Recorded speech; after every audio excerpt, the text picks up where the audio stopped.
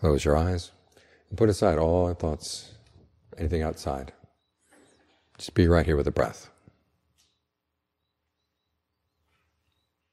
Watch the breath coming in, watch the breath going out. See if you can tell the mind to do something and see if it obeys. The Buddha said that's a sign of wisdom, when you can get your mind under control. Think the thoughts you want to think and not the thoughts you don't want to think. Will the things that you want to will and not the things that you don't. This is a beginning step in getting the mind under control. Tell it to be with the breath, and then give it a task.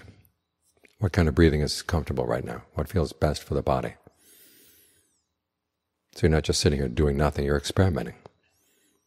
Try long breathing for a while, try short breathing, fast, slow, heavy, light, deep or shallow. See what feels good for the body right now. This is free food, free medicine, because the body needs the breath. You can go for a couple days without food, you can go a couple days without water, but you can't go very long without breathing. This is the body's basic sustenance. And as with food outside, if you fix the breath so that it feels really good, it's going to do more than just keep you alive. It gives you a place where you can settle down in the present moment with a sense of well-being.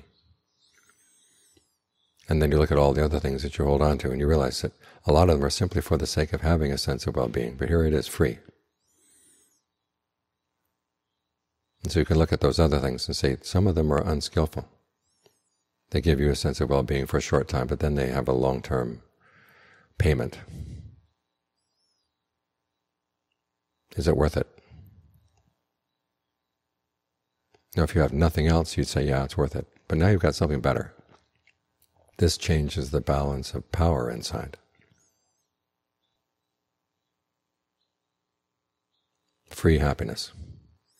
And it comes from giving up certain things, so you can focus on what you've got inside that's really good. This is the pattern all the way through the teachings, from the very beginning up to the very end. You find that you're holding on to things that are actually making you miserable, even though you think they're necessary. When you find out that they're not necessary, and you begin to see their drawbacks, and then you can let go. And you've got something better. It's always a trade-up. With generosity, you're exchanging material things for a sense of well-being inside. They say that money can't buy you happiness. But money, when it's invested in giving rise to an inner sense of well-being like this, through being generous, then you do have the happiness. You know how to squeeze some goodness out of your material things. The same with the precepts. There are certain things you may want to do, but you realize they're going to cause harm in the long term, so you say no. You make that a principle, that you're not going to lie, you're not going to kill, you're not going to steal anything, not have illicit sex, not take intoxicants. And by giving up those things, you find you get something much better in return, a sense of well-being inside, a sense of self-respect. And of course, the same with the meditation. You give up your thoughts that would like to wander just anywhere as they please. You say, no, you stay within certain boundaries. Stay within the body. And at first it seems like you're giving up a lot, but then as you explore what you've got in this sense of the body as you feel it from within, you realize there are a lot of benefits that you've overlooked. So the teaching is always a trade-up. You take the things you've got, and you give them away selectively, and bit by bit by bit, the level of the mind rises. And it gets a sense of well-being that's more and more inner and comes from within, more and more stable.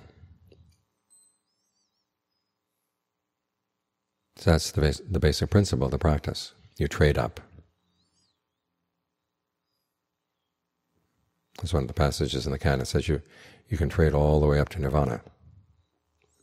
At that point, you don't need to trade anything anymore because you've got the ultimate happiness. But until then, look at the areas where you can trade up, and you'll find that you'll benefit.